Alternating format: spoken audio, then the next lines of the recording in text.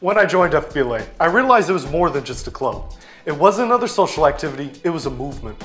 It's one of those things that inspires you to be whoever you want to be, but to do it in a way that not only impacts you, but the community and the world.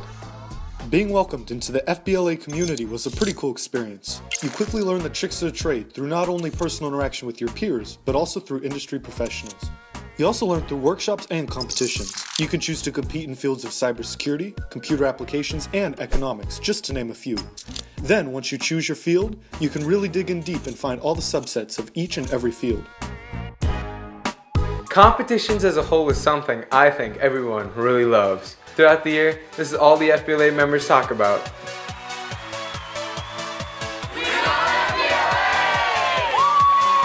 First place, Washington High School. Beyond the competitions, there are also workshops. During these seminars, you learn the important concepts like networking, communication skills, the art of negotiating, and the importance of giving back. These seminars are made to get you pumped up and informed. Imagine walking into that room with over 1,000 people with the same ambitions and dreams. Just like I had at the state leadership conference, it made me realize I was part of something really amazing.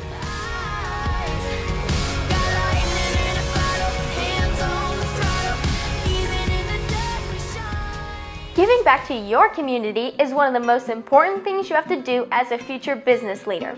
Community service helps you understand real-world issues and needs while also developing leadership skills and making the world a better place.